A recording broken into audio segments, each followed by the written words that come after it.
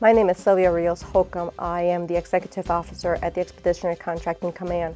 I have been working for the command now for 2 years. Before Army Contracting Command, I served in the United States Army as a financial management specialist. I did that for over 20 years.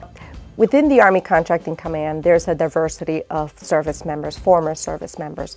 We have folks from the Marines, the U.S. Air Force, Army, Navy, who bring a wealth of diversity and knowledge and experience to our command.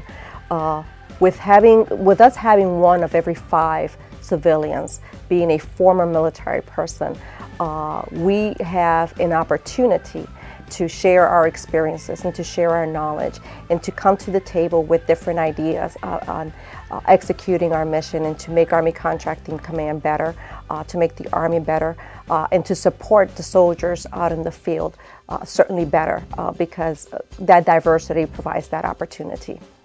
I think applicants, especially if you're a veteran, there is no doubt that you have some unique qualifications that you can bring to the table to make our workforce just that much better. Whether it's leadership skills or your management skills, your unique technical expertise. Those management skills of being able to organize your troops and receive orders and receive guidance and execute those to accomplish the mission have made me successful in the Army Contracting Command. Serving with the Army Contracting Command has helped me continue to exercise those responsibilities simply because we are responsible for making sure that soldiers receive the goods and services that they need in the battlefield to be successful. And we are a part of making sure that that continues.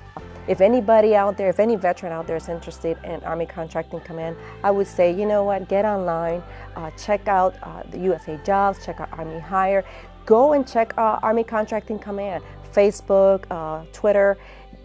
Opportunities are there, a lot of information are there, and more important, I think there's potentially a misunderstanding that Army Contracting Command is simply for contracting people, and it is not. There's a lot of positions that Army Contracting Command offers that are not just contracting or related to contracting. There's positions in management, there's positions also in financial management, administrative, personnel.